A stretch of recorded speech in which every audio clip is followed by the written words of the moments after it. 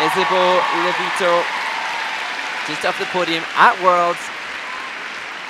She comes into this event with the 13 points from her silver medal at Skate America, and she said she wants to do better than last season, where she had 2 silvers, so she needs gold to fulfill that goal.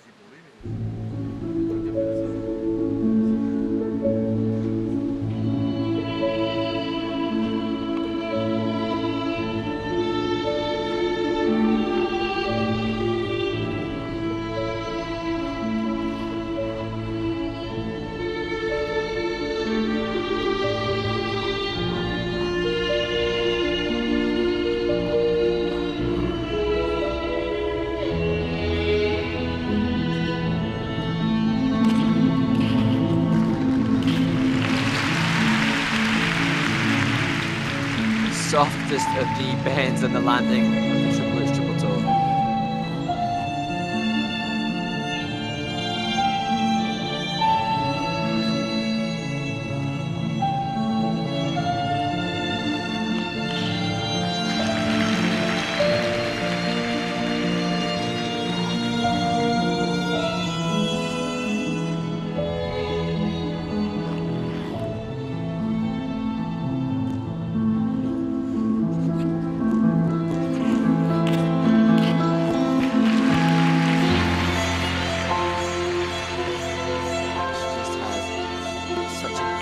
Posture.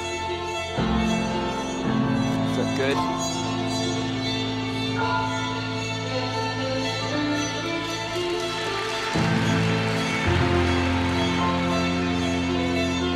Delicate double axel. The windmill illusion feature within the change foot combo spin.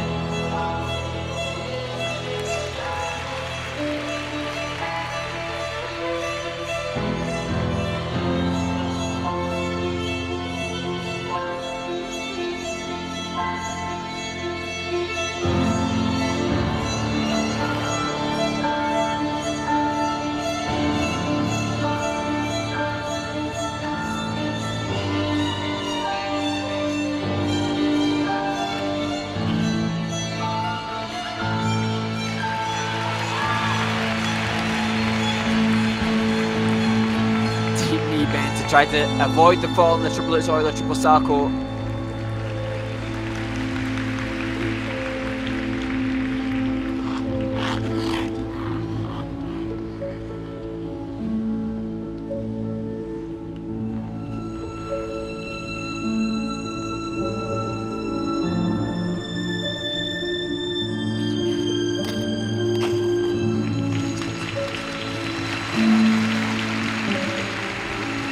Work very hard. Triple flip, double toe, not the greatest creative execution. Tight and landing the loop.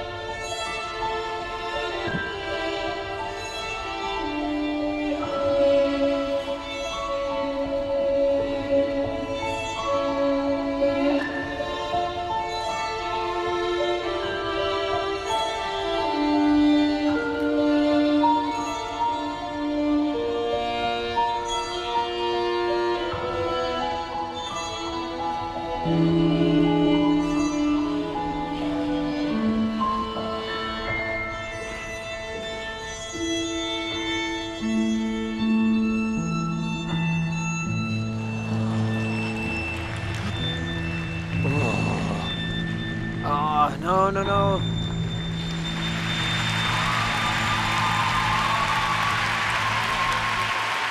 She has a spellbinding aesthetic on the ice and the White Crow soundtrack to the movie of Rudolf Nureyev.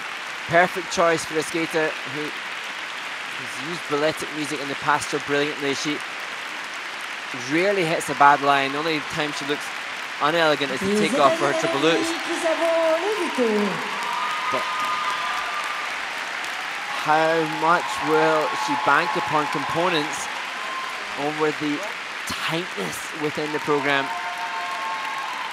Said that she wants better than last year. As I said, 2 silvers last year in the Grand Prix that took her to the Grand Prix final where she was second again, beating Kaori Sakamoto.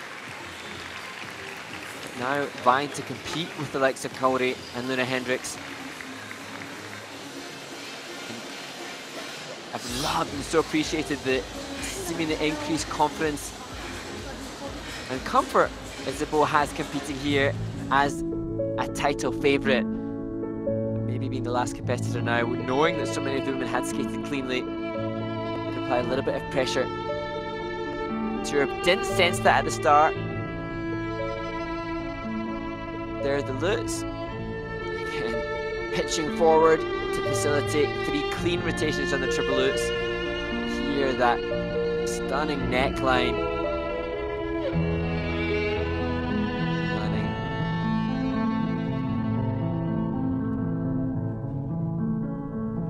Falling leaf, elegantly done into that difficult transition. And this so brilliantly executed, the windmill illusion feature.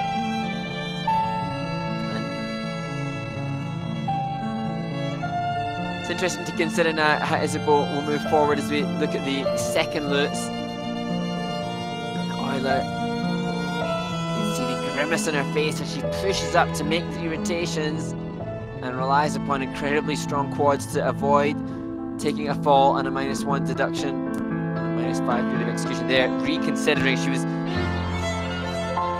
tenacious, committed, and fought hard throughout. It wasn't a lack of and effort, but you can see now she's debating if she's done enough. And I think fortunately for Isabeau LEVITO, although that wasn't the skate she wanted in the free skate, the short program was strong enough to maintain the lead. She needs 126.98 to lead the Belgian skater Nina Pinzeroni, who has done incredibly well here. She said that skating with Kurt Browning in shows and Stars on Ice this summer part of the different side to skating that she's enjoyed seeing, and that the change in mindset that she's been offered. But ultimately she's a competitor, and ultimately she wants to win here. Not just that, she wants scores that will put her in contention with the likes of the 2-time world champion Kaori Sakamoto. But that skate won't have been enough for that, but will it be enough to take the title in Angers at the Grand Prix de France? The third on the free skate. She's about to see if that's enough. And a huge sigh of relief for Isabeau LEVITO. I think her coach wanted more than just the win overall. She would have preferred, I think, to see